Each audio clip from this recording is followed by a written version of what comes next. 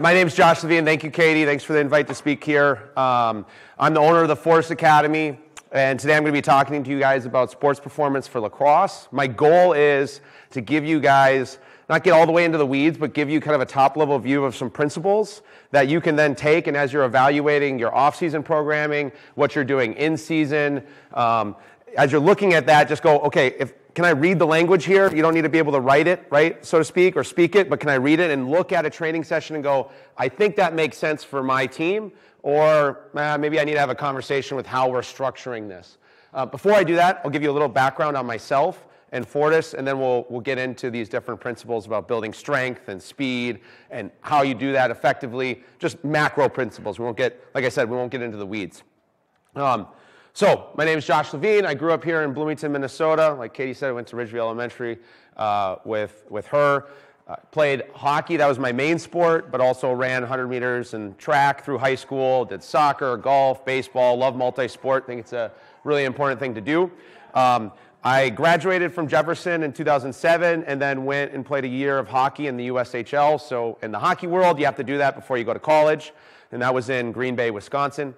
Then went to Princeton University, got a degree in International and Public Affairs, Near Eastern Studies, which prepared me for this talk today. Used that degree in a sense, worked for the federal government for 4 years out in Washington, D.C., and then my wife and I had our first child, Eliana. We have 3. I've got an 8-year-old girl, Ellie, a 6-year-old boy, Joel, and then a 3-year-old girl, Genevieve. She's a stage 5 clinger, so if there's any parents in here that have advice, we're working on it, separating the little one from Mama Bear usually. And I wrote a book called Save Our Game. It's more of a hockey tilt to it, but if you literally, replaced hockey with lacrosse, it's all about long-term athletic development principles, what makes the most sense for how to develop athletes, and how are we structuring sport, right? And hockey does a lot of things, unfortunately, in a way that limits the pyramid, less kids can play, and aren't adhering to long-term athletic development principles. So that's what that book is about. And that's a brief background on myself. I live here in Eden Prairie, and have the 3 kids. Just got a dog, Bernie Doodle. This is the rest of our staff. I'll go over really briefly Fortis in general. Coach Adam Vidovnik's here. He's one of our strength coaches, also does lacrosse training.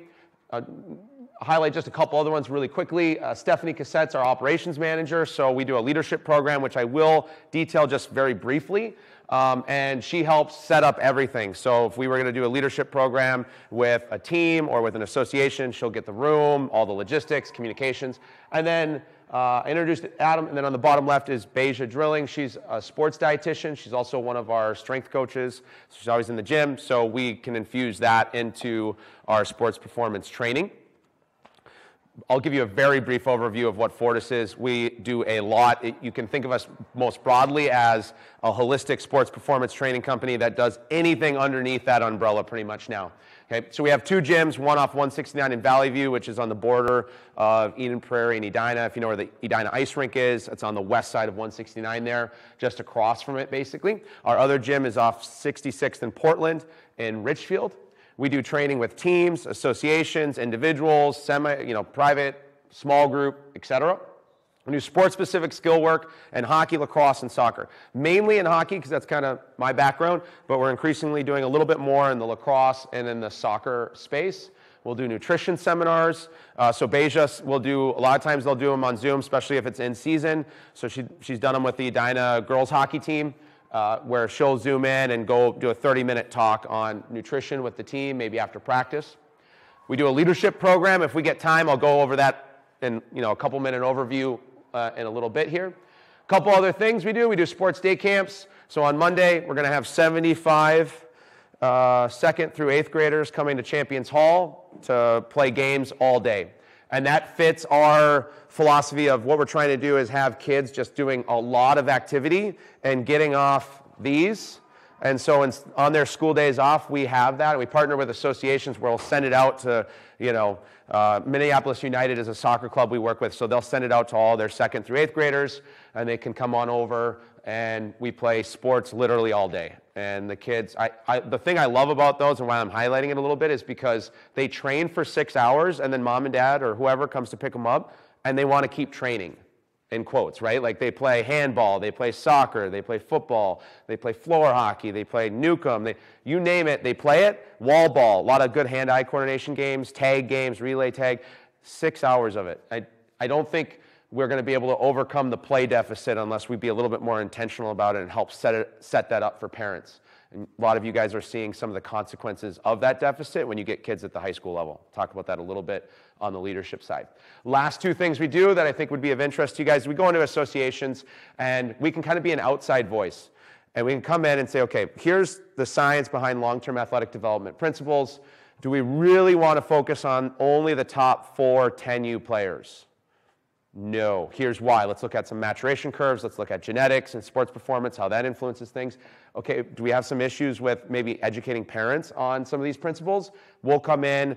I do that parent seminar. After it, we have a ton of really great testimonial feedback because what we're trying to do is get in front of parents before the myths get so entrenched. I kind of compare it to like zombies. I think once they're infected, I don't know if we have an antidote. Like don't try too hard and waste, just have family dinner.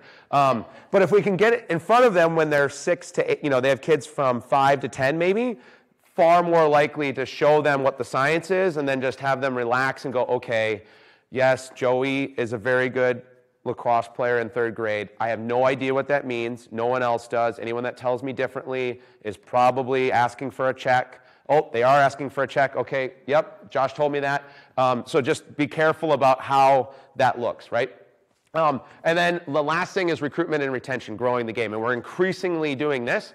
I'll give you a hockey example, but we're looking to do this in lacrosse and all sports. And hockey, Richfield Youth Hockey has not been around for about 8 years. Okay, and in the hockey world, maybe similar to lacrosse, people are basically saying, well, demographically, it's just not the same. There's kids that they don't want to play hockey. So this last year we said, okay, let's test that theory. We have 55 kids registered. Okay, 25 of them in the Richfield School District, about another 25 in the Minneapolis, and then a few kids from sprinkled all over, like East Bloomington and stuff. Literally people saying there's just no one there. And that's 1 year of us putting a little bit of effort in terms of recruiting and finding kids and going out to community ed and doing all that. So we partner with associations that need help with that, and then we'll go out and we'll facilitate some of those partnerships. We'll get to community ed, we'll go to Parks and Rec, we'll print flyers. We have a very good, Beja's also like our graphic designer basically, and we have a professional account. We can put together flyers and yard signs, and then we'll get them out in the community for you and help get as many kids playing lacrosse as possible, or any other sport. Because for us, that's really important. What we're seeing now, I think you all know, is there's a lot of kids quitting after 12. There's also just not a lot of kids getting into sport, in part because we're just making it so hard to play. I've got 3 kids. I'm a hockey person. My wife could care less about hockey. And when we looked at a lot of the travel programming for like our 2nd grade daughter, we just kind of thought, well, how are we going to do this? Right? It's at different days, different times, every weekend, all this travel. So we've been able to do this Saturday, Sunday Richfield thing with them once in a while because it's consistent days, consistent times, and guess what? 25 sessions, $100. Because we have nonprofit partners that come in and make this affordable and help cover coaching, marketing costs, t-shirts, pins. The kids get the whole 9 yards. So I really wanted to highlight that one because it's a near and dear to our hearts at Fortis, is just getting more kids playing sport. And I have heard, even in the lacrosse world, of a couple places where people are saying, well, there's just not kids that'll play lacrosse there. I'm like, you don't have to rent a rink. This is so much easier. Like, you just need a field. We can definitely find kids. It's easier to do it in lacrosse than it is hockey. That's for sure. So something to think about. Okay, with that, I'll just get right into the talk. Again, the goal for this is for you to be able to take some of these nuggets, these principles, if you will, and then look at off-season programming that you have, and then even your own in-season training. Obviously, most of your training is just 99% of it would be just technical skills, team training. But like, what's a way that maybe you can infuse sports performance principles into that to help ensure that your kids are the most explosive they can be at the end of the season, the most powerful and strong, etc. So we're going to go through strength, speed. We're going to talk about sport-specific considerations. I'm also going to give you some considerations for like just working with high school athletes. Especially with Instagram, unfortunately, a high school kid might get this like impression that they should be training like Tom Brady, which is fine if you have millions of dollars and You know, it's like, do you really need the deep tissue massage? Like, you turn sideways and I can't see you. So what are they massaging? Like your rib bone? Like, maybe just get in the gym first, okay? So we'll talk a little bit about that. And then if we have time, we'll go into the cultural building aspect and what I see, just like my insights from, I've been doing this for about 20 years. And we'll talk about, okay, a team comes in, what do you see in the off season? And I'll tell you, that tells you what's going to happen in season. Like, it's like a one-to-one correlation, and I'll go over a few examples. So those are some things that you guys can be thinking about if you hear some things that are going on with your off-season programming and whatnot. There's signs that will tell you what's going to happen in season. The die has been cast, you've crossed the Rubicon when the season starts, so to speak, right? Okay, so training for strength. You hear this one all the time, and you know, sports performance training, and I think just similarly to lacrosse or hockey or any other sport, it's really not rocket science, right? It's relatively simple. So a lot of times coaches will tell players, hey, get stronger. Like, we need you to get stronger. One thing to consider is strength is not, there's no one definition of strength, and that's probably the biggest thing that gets confused, because then everyone has different ways they're kind of thinking of it, and then that manifests differently in terms of what they're doing in terms of their training. And so strength is the production of force at a given velocity. And that's the big thing to be thinking of. How much force are you producing and at what velocity? So someone lifting a 500-pound boulder very, very slowly and then getting it on top of a ledge is producing a lot of force, but at a very incredibly slow velocity, right? Someone jumping up in the air with a lacrosse stick and whipping their core and their hips around and firing a ball at 100 miles an hour, that person is using a very different velocity to exert force. If you train to lift the big boulder, you're not doing anything to help with shooting the lacrosse ball. The biggest mistake I tend to see, and it tends to be in like the high school weight room sort of setting within high school strength and conditioning programs, is that sort of legacy of football, and I don't even think this is optimal for football, but sort of back squat, hang clean, you know, just sort of the power lifting type stuff. That tends to be just, everyone does it. And it's kind of the thing you do. Like, we just want to lift as much weight as we possibly can. And you're like, well, yeah, but last time you did 3-rep max on the back squat, 3 guys blew out their low backs. Does this, you know, like, the best players are the ones that are playing, not on the sidelines. So maybe we rethink that just a little bit. So as you're looking at programming, if you don't see things that are also matching the velocity of the game, like if it's all just slow, and just trying to lift heavy and just let's get gains in the weight room, I'm not sure that's the best thing to translate into lacrosse or really any sport. One caveat, which I'll get into a little bit later, is let's say you have a 9th grade boy, you could put him in Zumba class and he'll probably get stronger and he'll get better at lacrosse, right? There's not a whole lot there. He hasn't trained very much. So I'm not saying this has to be a fire sale either. Like, at the very beginning when kids are training, if they have like a 0 to 6 month training age, which means they've barely been training, maybe they went to Lifetime a few times with mom or dad or something like that, anything is going to be beneficial. So if you have nothing, just something is better than nothing, right? And that will help your program a lot. Once you start getting into the, you know, you guys have been, the kids have been training a little bit, you want to make it obviously a little bit more specific there. And velocity specific is important. Like, things should be done fast, which means we'll talk about it when we get to speed, but sprints, jumps, etc., right? And then when we're lifting, instead of lifting maybe 500 pounds really slow, we might want to be doing more like 200 pounds with a little bit of concentric force. So as they're coming up, they're doing it with some speed. The second thing to think about is joint angle specificity. And so basically just what joint angles are different movements being done on the field, and then are we working on those in the gym or on the turf, etc., right?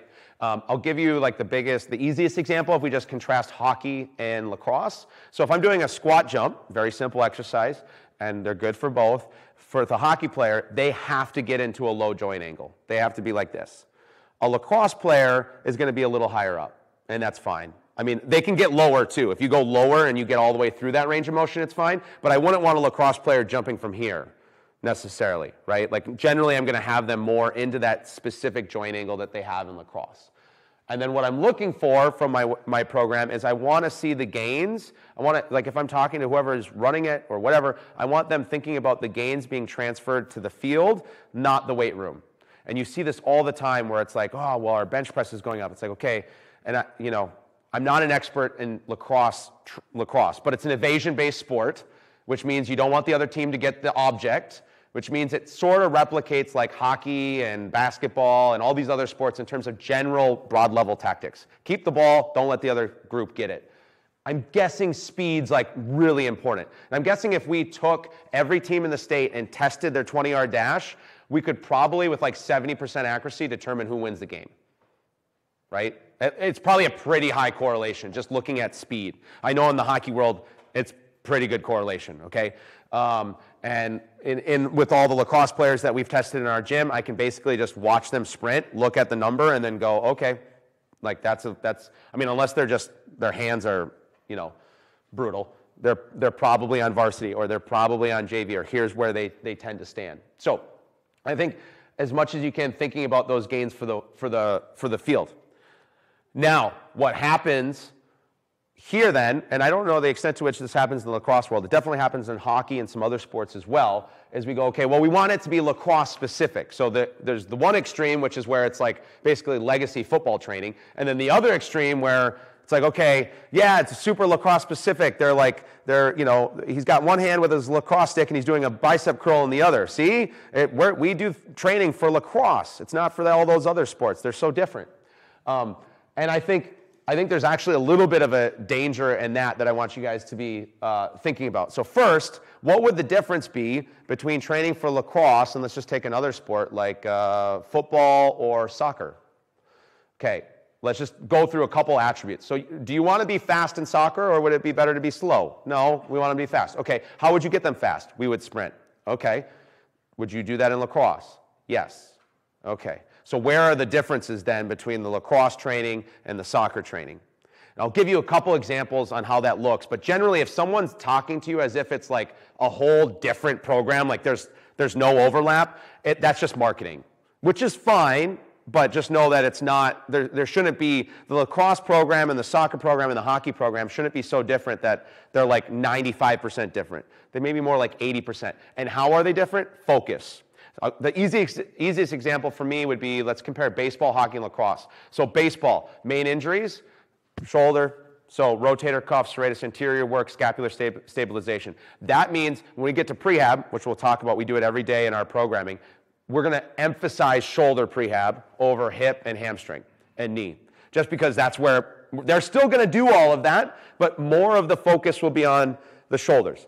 You know, baseball, they don't really move that much. So their core rotation's important. So that's going to be a little bit more emphasized than maybe even like a lacrosse program, right? They don't have to take the same beating and don't have the same type of strength. So you can think of that difference in focus, right? Or then like hockey and lacrosse, or let's take lacrosse now. What would be some of the main injury points? Like knees, ACLs we want to worry about, especially with females, we want to worry about ACL risk. What does that mean? That means we need to fire up the posterior, hamstrings, and glutes.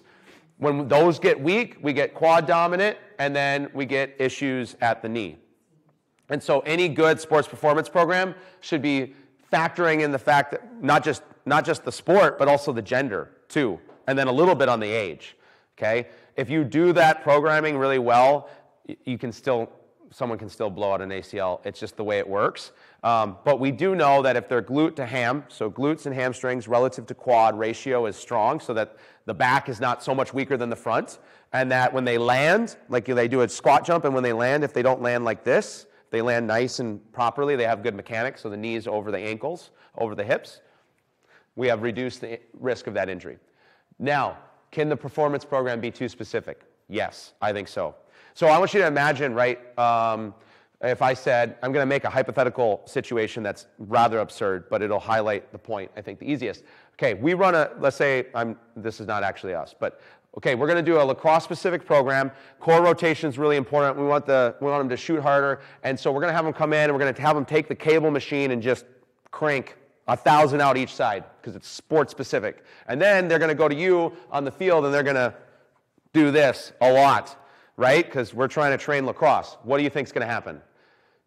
Injury, right? Now all you're doing is the same movement in the sport in the gym, and that does not make any sense. The gym does two things, I think, broadly philosophically. One, it complements the attributes that you need in the sport. So it's going to make you faster, more explosive, stronger in a sport-specific way.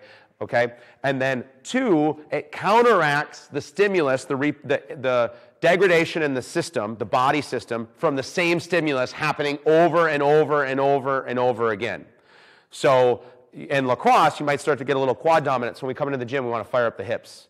We want to get we want to get the hamstrings going. We want to do some things that are just going to look very different.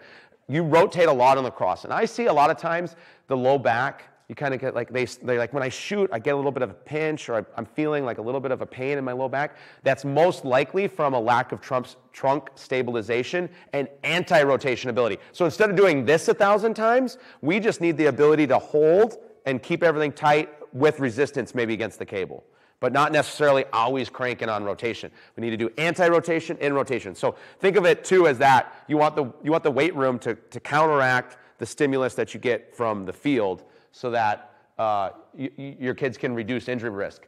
And if you think of like the number one thing, I was just meeting with one of the strength coaches with the Blackhawks. So I'm like, what's the number one influence we can have, especially at that level? And it's like injury reduction. If your best player's hurt, right, they can't play. And they cannot, again, there's some things you just can't do. Sometimes it's just like, they step, ACL goes. I've had athletes that have had that happen to them. But hopefully over time, from an average level, we get enough of them doing the right training and we reduce the risk of that. And then over time, we have fewer of those incidences happening. Okay, training for speed. I love this one. This is like one of our favorite things to do. So I'm going to go over a bunch of different ways that we do this. First, how do we define speed? What's that mean? Because you see this all the time too, where there's such different concepts of speed. Because I've seen it where, like, and I'll pick on football since hopefully no one's a football coach here. They'll be like, yeah, we're trying to get faster. And then I'm like, okay, what are you doing? And we're running them down and back 1,000 times. I'm like, well, that's not going to get them faster. And also, it seems like your sport's relatively short bursts of energy, so I don't quite understand. Why are we doing that? So speed, there's two main ways I think of it, right? So you have top speed or top velocity, which is as they get up to full speed, where are they at? And then you have their acceleration capability, okay? So getting from 0 to full speed. And how long does that take them? Can they get to that really quickly? I'm guessing acceleration is probably, for most of the players on the field, the number one thing. For those that are going up and down, doing 70 yards, sure, getting up to top speed is really important. But a lot of players, if they're not holding onto the ball for more than 3 seconds, they'd have to be more than 3 seconds, probably linearly, before they're going to hit full speed. 2 to 4 seconds. Maybe at the elite level, they can hit it by 2.5, okay? But they're going to need some time before they hit full speed. So acceleration is really important. So we have the acceleration, and then we have top speed. You'll notice there's two different I'm like really simplifying this, but there's let's say 2 different body types that manifest in 2 different types of speed. Short legs like mine tend to be better at acceleration and their top speed, so they get up really fast and then, the gazelle catches. And then you've got the tall ones with the really long legs who, if they're pretty athletic, you're like, their first 3 steps, slow. Once they get up to full speed, they're like flying. And that's just nice to know, because then you can look at that and you go, okay, well, what emphasis do they need to be working on? The one that has the shorter legs, maybe we want to get them up to full speed a little bit more, do like accelerators and build-ups. The one that with the longer legs, we definitely need to be working on vertical jump and just explosive power to get them a little quicker on their first 3 steps. Ways to improve this. I think it's actually relatively simple. If your programs, sprints are like the number one thing, in my opinion, for improving speed. I know, and it's stupid simple. They need to be short, and then you need to have a lot of rest in between them. And that's the biggest mistake I see all the time. It's like, oh yeah, we did 80-yard sprints. I'm like, okay, that's fine, but if you're doing a lot of them and then have almost no rest, like, it's going to take them a very long time to recover. And then what's going to happen is that they're going to subconsciously not sprint at max intent. And so they've done some tests on the bicycle, Wingate bicycling test, where they'll say, okay, sprint for 30 seconds. No one actually gets to top velocity. Sprint for 10, they get to top velocity, because they know, I get up to it, I'm going to hold it for 3 seconds, and then I'm going to start imperceptibly slowing down, but I can do that. But if you tell me to go for 30, I'm not cranking 100%. I'm going at like 98 the whole time, because I have to reserve a little bit of energy to be able to sprint that whole time. So short sprints with a good amount of rest and just making sure they're fast. Sometimes I think for coaches, it's like, well, that's soft. That's not that hard. It's a different hard. The hard is the mental part Like, it's really hard to get a group of athletes to actually sprint 100%. 98% is easy. But to go to the point where they're just past their comfort zone and actually getting 1/100th of a second faster that day, that is hard. So one thing we do, and I have a picture of it, these lasers, we use these lasers weekly or every 2 weeks, and we test the athletes on them. And then what's nice about this is it's one at a time. They test, and we yell out their score. And so, you know, now everyone knows how you're running. Like, everyone goes hard when they have that at the end of the day. You have to hear what your score was. And they kind of get a little addicted to it, so it gamifies it.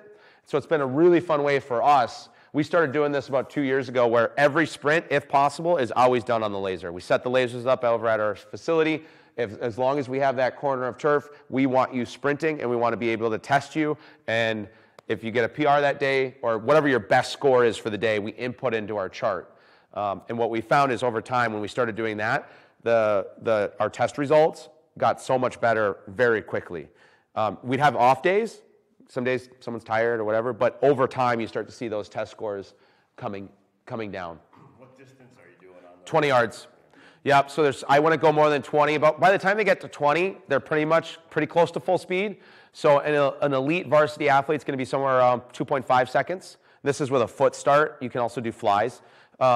And, you know, the slower athletes are going to be, and this is for males, I would say males are around 2.5 to 2.7. Females, I think the fastest I have recorded would be Mary Vellner from Edina. Like, faster than a lot of our boys. She was in the 2.6s, but I would say really fast girls are generally in the 2.7s to the, like, 3 mark. But at the high school level, I'd want them, if they sprint 3, I'm like, okay, let's get that into the 2s. We want 2.9 or better. A couple other ways that we like to improve on speed and acceleration is resisted sprints. So you can think of a sprint like a push-up, right? So it's just a body weight bench press. The push-up's a body weight bench, and so then we also want to do bench where we load. And so same thing with sprints. So we use acceleration trainers where we hold someone back and then let go. So it creates that overspeed effect. We use sleds. I think those are really great. I mean, if you had, in a perfect world, you'd have those out at practice a couple days a week just to prime the pump. And both of those, this is the acceleration trainer. You can see me stopping AJ from sprinting really fast. And he's just driving his knees hard. Now he's trying to overcome greater resistance. I let go with one hand, all that resistance goes away, and then he flies out. I'm just going to give you guys a few ideas, but for in-season stuff, how cool would it be once a week when you have a few days off before the next game maybe, or a couple days? I know your guys' season is short, but just working on priming the fast twitch pump, if you will. A lot of times, that's the biggest thing that diminishes over time throughout a season. At best, most teams might have a little bit of strength training. And again, I know lacrosse is unique because it's so condensed. And so you have so much going on in like a really short window. But hey, could you maybe on the field do acceleration? Those are $50 a pop. Could you do like 6 of those once a week just to get everyone firing at max intent? Because think about it too, like in a practice, how often do they actually get to their max velocity? And how often are they, right? Like, I don't know. Yeah. I just have a quick question. If a coach bought those, is there any way a coach could do it wrong and injure the kids, or can we just buy those and... I think it'd be pretty hard to injure them. So we'd be more than happy to like send you a video of how to do it if you just shoot me a note too. Like, you could buy those. They come in little black bags. Like, they're pretty storable too. And then we usually have our athletes holding the other athlete. So the biggest thing is educating the athlete on like how it should look, because the acceleration sprint, so if you use a sled too, you could also do sleds. And if you have like a shed over by the field, you could buy the sleds. They're about $100, and then you can get, it's a little bit more expensive, you can get some bumper plates. For females, I would do like 25 to 35 pounds a sled. For males, I would probably do 35 to 45 pounds. And then all they're doing is it connects to the sled, and then they're just gonna, we literally just do get up to full speed. So 3-second sprints. Just 3 seconds, slow down.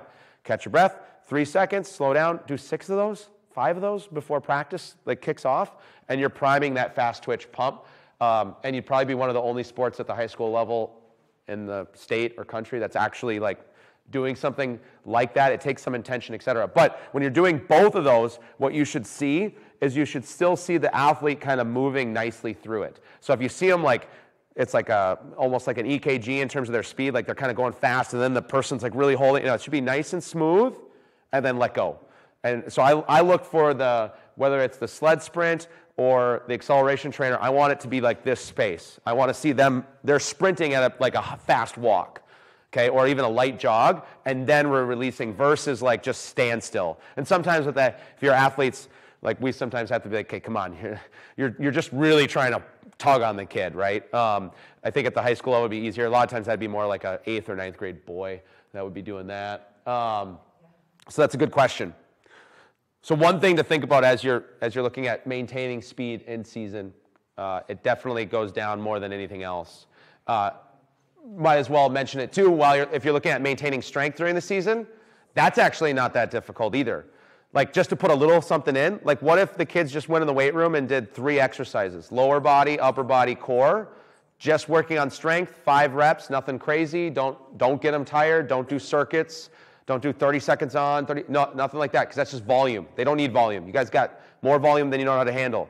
But if they just went in and did 3 sets of 5 on strength to stave off a lot of the diminishing strength that they have throughout the season, that'd be huge. Obviously in college, this gets so much easier. In high school, you guys are just boxed in because they have school all day, they have stressors in life, family life, school life, then they come to you. So it's really hard to just even maintain throughout a season. Hey, Josh? Yeah. So if you had 3 exercises, my mind unfortunately goes directly to, okay, you're going to do squat, deadlift, and bench. You had 3 exercises. That seems to contradict what you would have them do. So if you had 3 exercises you're going to do once a week, what would you do? Yep, great. I would do, for upper body, I would do bench press. That's a great one. Upper body, I like more bilaterally. That works well because you can load a little bit more, and the risk of injury is less than with lower body. With lower body, I would go unilaterally. And the nice thing about that is you can get more, like squat racks. I mean, unless you guys have the dollars around here. I mean, this weight room's insane. It's really hard just logistically to get a lot of guys doing squats. And then for me, I personally don't feel comfortable unless I have one trainer to maybe like 5 athletes doing back squat, just because of the risk of them doing it wrong. So I love single legs. So you can just imagine, instead of having to squat 135 pounds, I can hold 25s to 35s in my hands, step back into a lunge, come back up, 5 reps each leg. The risk of injury, very low. I mean, I have so many of my athletes that have come back from college who have done like heavy back squatting and then had back issues. We have not had anyone have a back issue so far while doing like a lunge. Like a lot of times it's them doing the back squat and then they come up and they go, oh, that really hurt. I can barely walk now. That doesn't happen because you can imagine we don't have to load on the back. We can hold here. And even our strongest athletes, like our strongest college men, get up to like 200 to 250 pounds on one leg. Start thinking about the fact that they have the rest of their body is being lifted by that leg versus bilaterally when they split the rest of their body to lift. And you go, wow, they actually are doing that's like the equivalent. You try a 200-pound single, well, actually don't, you'd get hurt. But it's really hard. I know I can't personally do it, and it's basically like doing a 400-pound bilateral squat without the risk profile. And in the high school level, like when you want to get 20 guys through it, how much easier is it 25-pound dumbbells? Even if you need to invest a little money into it, one squat rack would get you all the dumbbells you would need in order to do that. So you have bench press, barbell or dumbbell. Both are good. I like, barbell bench, and then single leg lunge, one type of lunge variation. They'll be very, very sore after doing that, which will also give you a little bit of like a ha-ha moment, because just doing a single leg, it requires more stabilization in the groin and in the hip. And so a lot of times the athletes will come into our gym and they just do like 10 lunges and they're like, oh, I'm so sore. I'm like, oh yeah, you told me you were lifting at Lifetime. I'm not sure. Maybe you were. That's a backwards lunge you're doing? I like a step back lunge just because that's going to fire the glute better than a forward lunge, right? Where it's going to hit the thigh. And generally I think so if you just step back, hit the glute, come up, fire through the glute and the hamstring, really focus on that. I think that's good. And then the last one would be a dead bug. I won't demonstrate it, but you can just Google it online. You can do a million different variations. Why is that so good? Because then the core is stabilized, the low back is flat, and we're doing that anti-rotation stabilization work, which I think will reduce risk of injury, especially with all the torque. There's so much torque in lacrosse where they're coming across, or even when you're hitting someone, that's a lot of stress on the low joint or the low back joint.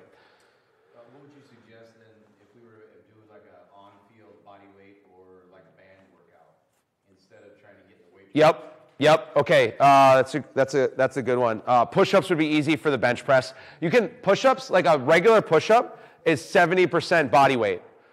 So like you can start looking at your kids and going, okay, well if that kid's 200 pounds, can they bench? Like a lot of high school males won't even be able to bench their body weight. So okay, 140 pounds 10 times, like that might be really difficult for them. On the bench press, right? Now, when you're doing a push-up, you have a little bit more stabilization points, so it gets a little easier. But you could do that. I would do, for upper body, I would do push-ups. And then on the field, you guys can get, and again, some of this you might need to email us just to get, I can send you this, but you could get tubing. I like TheraBand tubing. You can also just get mini bands, online. And then you can do some simple exercises like a lateral band walk. This actually, if you're going, everyone should be doing anyways. You put it around your feet, you just do this band walk. And it looks super simple, but what we're doing is we're firing the glutes and letting the thighs kind of shut off. Any of your athletes that have had surgeries or whatever, they always come to us and they're like, oh yeah, my PT is that. I'm like, yeah, you do band walks, you do hip clams, you do all of these exercises if you have a hip or a knee issue to recover from that and to get the strength back. And so I would do probably like a band walk or some sort of donkey kick variation would be the more common name. We call it quadruped leg extension, a variation of it where they're just firing the glute with firing their glute and their hips with the band. And I think that would go a long way if you just did a couple of those. Throughout the year. And that's actually a band walk that Maya, she plays at Union, is doing right there. A lot of times then, if you ask them, where do you feel it? You'll be surprised. Like just have them do it, like show them how to do it and then have them do it. And they'll be like, I feel it here. Okay, so these aren't firing correctly yet. And that's just a brain thing. Like a lot of times they can be doing it correctly and they're still firing here. And you go, no, think here. And just a little bit of thought can neurologically help fire up the glutes better. And then dead bugs you can do on the field. There's tons of variations you could do on the field. Another question related to that too. Last year we had quite a few ankle injuries, and then also we were dealing with shin splints pretty bad. Yes. Oh, that's a good one. How many of you have shin splints? I'm just curious. Is that a big one? Okay, good. Early in the season, it's hard to recover from it. Yes. Yeah, I had shin splints when I did track, and it was brutal. So the shin muscle is the tibialis anterior.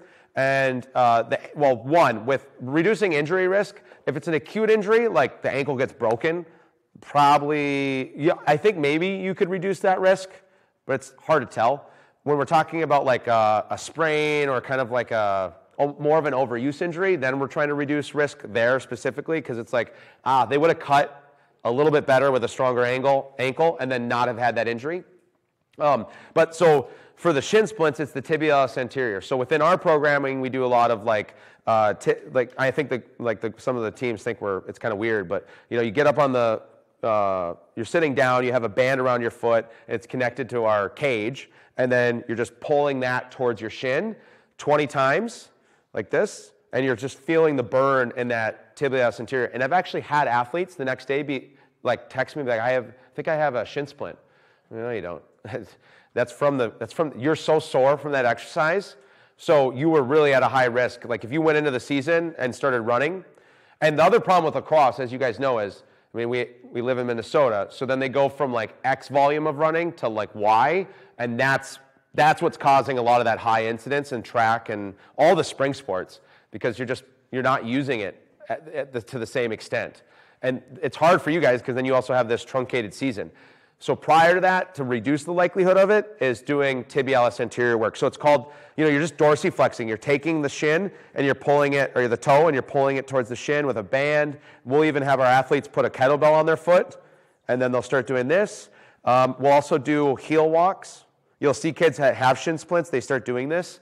The problem with the shin splint is once you have it, it's so hard to get rid of because there's such a lack of blood flow there. Once you have it, it might be there till the season's over, pretty much. Kind of feels like. There's some recovery modalities I think you can do to help. But so think tibialis anterior, you can look those up. And that stuff you can even do on the field like this. Or if you guys bought bands, again, small stuff, you can take a long band. I can have my partner there. He holds it. I just do 20 quick.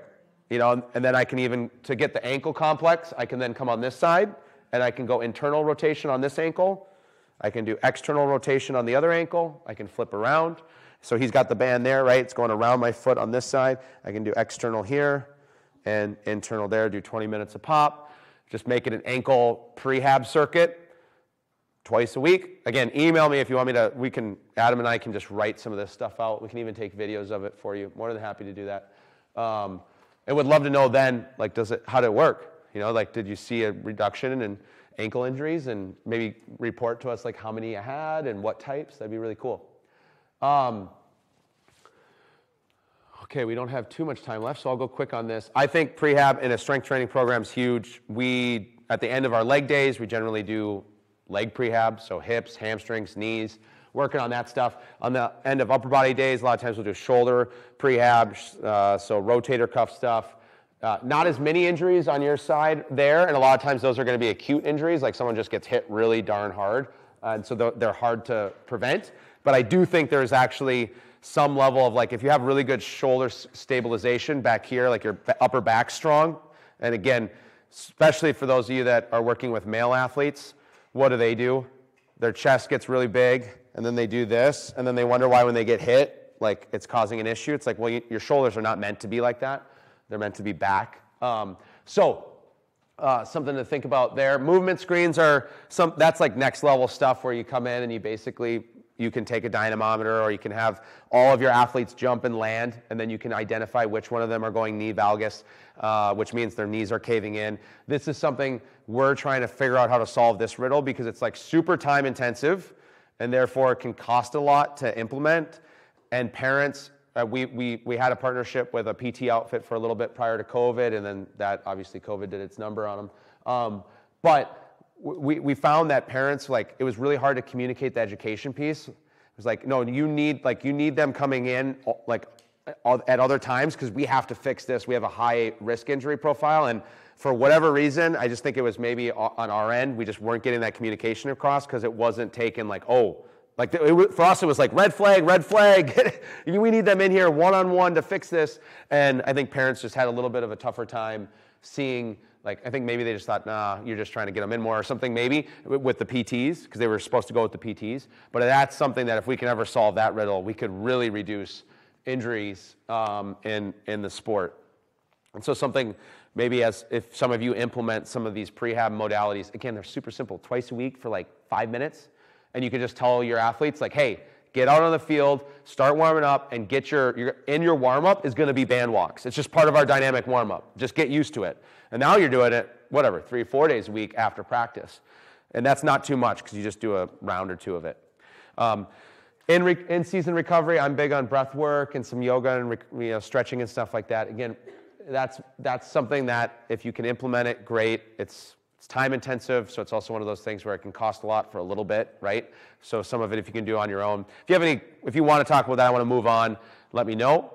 I'm going to go quick here, because I want to get to, like, questions and have a good amount of time for that. So I'm just going to finish up with a couple things. Windows of trainability. Some things to think about here. Let's look at males. So peak height velocity, PHF, is about 14.5. Females comes about 2 years prior to that. What typically happens with a 9th grade boy? I'm going to give you the story that I see a lot on the boys' side here quick. The 9th grade boy comes into high school, and he wants to lift like the senior captain. Okay, but you're here. You're here. You're in the speed window. So the window of trainability is a time in which your body is most primed to develop a certain characteristic. And I would say from our testing, a lot of people, males, this is when they're going to get a really, like, I would say I would even shift it more, like 14.5 to like 17, and then the gains start to slowly go down. But we still get gains up until about like 20 to 21. And then we're basically just trying to return everyone to baseline when they come back from their seasons. And then I think you could just generally push that over with females about 2 years. But with that, one caveat on the female side is we just haven't done a lot of testing for female athletes. And not us personally, but like the research world and strength and conditioning world. is not anywhere near, I think, the amount of research on females as male athletes. So I think we're still trying to figure out how do we train them the best, and there's a lot to learn there. But this is just one thing to be thinking of as you have an athlete. If you look at them, and and you're like, okay, well, you look. This can differ up to 4 years, by the way, too. So you can have a 14-year-old that comes in and looks like the senior captain and can go do the bench press with the senior captain and all the big weight lifts and get just as much out of it. And then you can have a 14-year-old that could go in like the 7th grade classroom and no one says anything. So that's how physiologically they can differ so much. But it's one thing to think about as even when you're talking to them, because I do see this a lot where a coach will say to the freshman, okay, you want to be on varsity next year as a sophomore, you need to get bigger, put on weight. And I'm looking at the kid like, yeah, but he has 0 testosterone. That's going to be really hard to put on a lot of muscle. Like he may not be in that training window, and then there's a lot of pressure on the kid, and then I'm trying to educate the parents. Like, I know what the coach is saying. The coach wants you to get stronger, but if you don't want to have your goal somewhere where you're not going to be able to even go physiologically because you're not ready yet. And also, we don't want to lose the speed window. Okay, I'm going to do these last 2 slides, and then we'll just go to questions because I do want to have time for that. Consistency over optimal program design. That's probably one of the biggest things. Like, if you can get the kids in 2 to 3 times a week, that gain is huge. If they're only coming in once a week, that's going to be really hard to get. So just try to get consistency over the exact optimal program.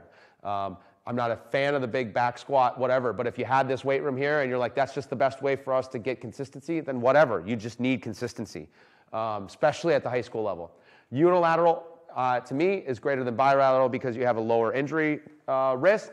You can load a lot of weight. You don't have to put it on the back. And logistically, it's easier, again, unless you have 30 squat racks, it's much easier to run. We have probably 10 single leg exercises that we use. And so we have a variation of 10 there with, a set of dumbbells that costs maybe the same as 1 squat rack. So logistically for us, and we only have so much room in our gym, et cetera, so that's why we default more to unilateral. I think when you look at your program, sprints and jumps are just going to be better for high school athletes than slow and heavy in general. Do no harm is greater than just trying to make it hard. That's probably one of the biggest issues at the high school level and generally in high school gyms. It's like, oh, let's just lift really heavy, and then someone blows a shoulder out or whatever. Don't like that. Like, we want them to be playing.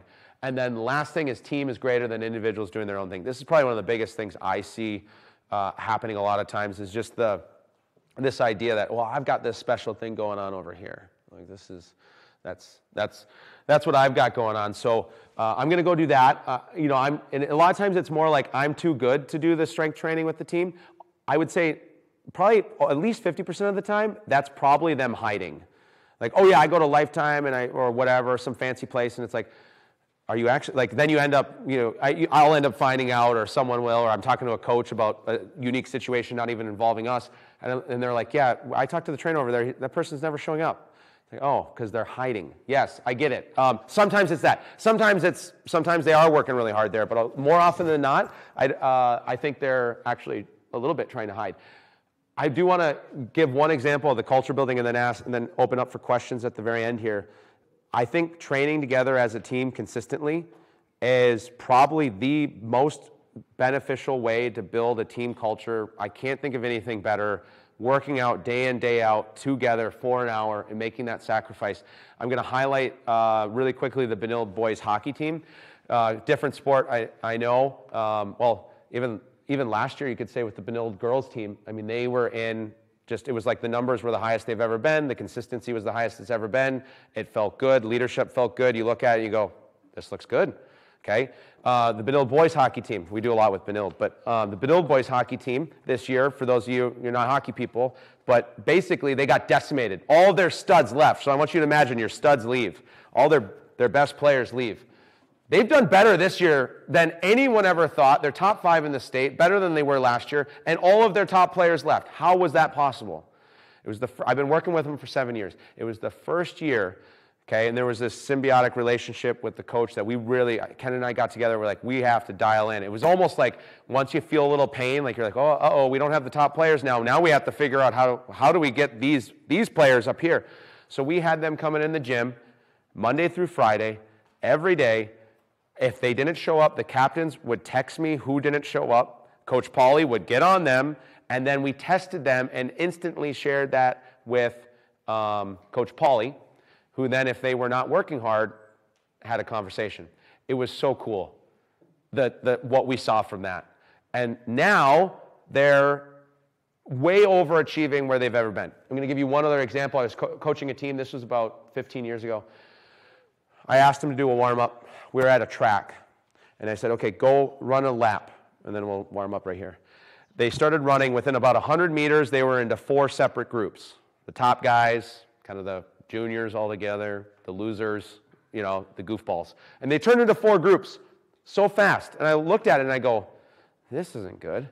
And then they had one player that kept showing up, and whenever he showed up, we'd have a bad workout. And I couldn't figure, it took me about a month where I was like, why was today bad? Like, it just feels bad. It's that energy. You kind of feel it when you're in the gym. You're like, oh, this doesn't feel right. Like, what's wrong? And then I noticed it was the same kid coming in. And I did tell the coach, I'm like, I would get rid of him. He was good enough to be on the team. I'm like, get rid of that kid. Like, no way.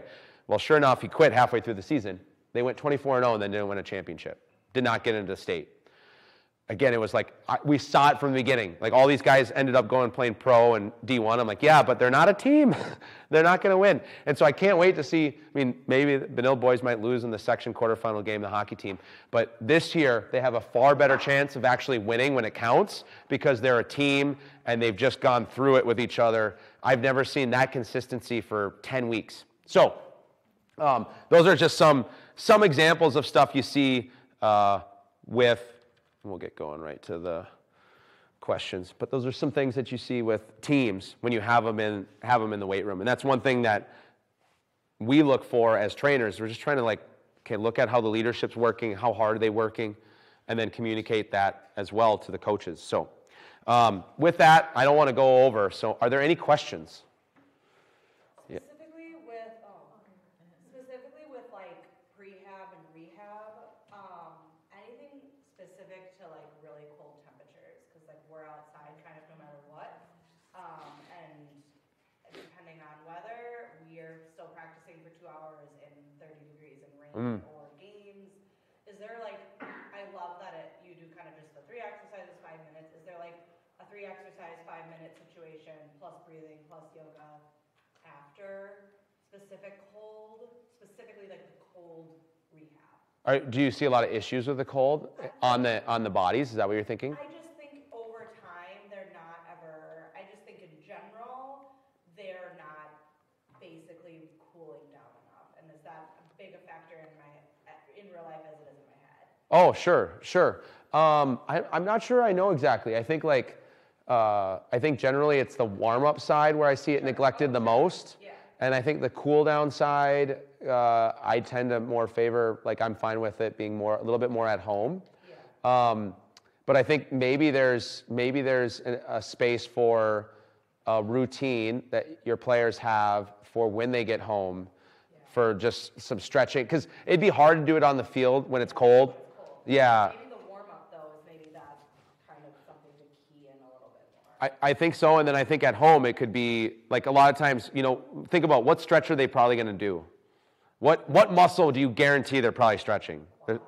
Yeah, you have to make sure you're stretching the quad, because that's where you get just so tight, and it's actually kind of hard to stretch it. I would say a lot of times they're definitely going to stretch the hamstrings. Yeah, they sit on the ground and do that, versus I would say a lot of times they might do this, but they don't have a great stretch for really firing the quad stretch for like a minute. And so that's another thing. If you guys shoot us a note, be more than happy to send maybe we could put together like a Google Drive, five-part at-home stretch routine for some of your athletes that would try to get rid of some of those imbalances. A lot of times the athletes will overstretch their hamstrings and understretch the quad. So yeah, my question is just more about the leadership aspect of it. What are like your top tips for like leadership and culture? Yeah, I love doing leadership, and I love meeting with captains and sitting down with them and talking to them. You guys are in a very hard spot because you basically have athletes who have been raised in a system to not teach them leadership. So my first recommendation would be to have your youth program start doing leadership training like ASAP. We run a program with youth associations that gives curriculum to the coaches and pins and a whole system. We spoon feed them and we go, we're going to saturate this experience. So by the time you guys get them, we're a lot better than we are now. Because I would say I've sat down with athletes and tried to be like, okay, we have a rift between the juniors and seniors. What should we do? And they're like, tell them to be friends. And I'm like, gosh, okay, that ain't gonna work. Let's get the guys together at Chipotle. And then they'll be like, one of the captains will be like, do you want me to give them a speech? Like, no, just go to Chipotle with your friends. And they're like, okay. And they're like, when we're there, should we then start talking about the issues and stuff? And I'm like, no, okay. We've been doing this for a lot of years as humans, where we just get together, eat food, hang out. I just want you to start developing a relationship and get off your phone. That's all I'm asking, right? So, but like, it showed me how far, because I was trying to lead them to the answer and they couldn't get to it. And it just showed me, and these are pretty high-speed young men that I was talking to, relatively. So, one, I think setting aside that intentional time with your leadership group and identifying your top issues as a team prior to the start of the season, because they'll know what's going to happen. So you say, okay, what are the top 5 issues? Oh, and that's a safe, they can use names. So-and-so doesn't work hard. So-and-so is egotistical. We have a rift between our sophomore 5 and our seniors. And then you go, okay, now what are you guys going to do about it? And helping guide them through what that looks like, and tangible, actionable, specific ways that they can make an impact. John, you're going to be in charge of getting that sophomore 5 over team gathering. Sally, you're going to plan a time to sit down with the entire team, because we're going to have a little aha moment, and we're going to talk about new rules that you believe. Like, how nice is that when your captains actually say, we want to be held accountable here? And you go, okay, now I got some juice and energy for that. Let's bring everyone together, and you tell the team what we're doing now. If you're 1 minute late for practice, you're sitting the next game 5. Is that what you guys want to do? Okay, now let's implement it. So kind of giving them a little bit of ownership, right? And the more you do that, I think the better. I think as coaches, a lot of times, this is for all sports, we get into the X's and O's. And I think probably the way that you get the most wins is by just devoting a little bit of time to something like that. What are the issues? And then guiding them through that, and doing that like twice throughout the year, I think is huge. Probably like short term, the fastest answer I have. Yeah? Just going back to the sprints that you were talking about, so you talked short with a lot of rest. Can you define how much rest is a lot of rest? Yes, so let's say 20 yards, and I would say about 8 reps total, and I would say probably about 45 seconds to a minute.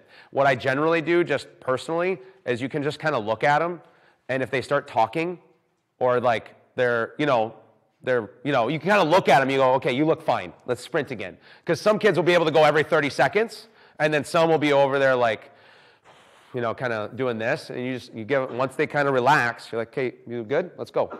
So that's roughly somewhere between 30 to 60 seconds. 45 is probably a good in between to make sure that they're fully prepared and ready for a hard sprint again.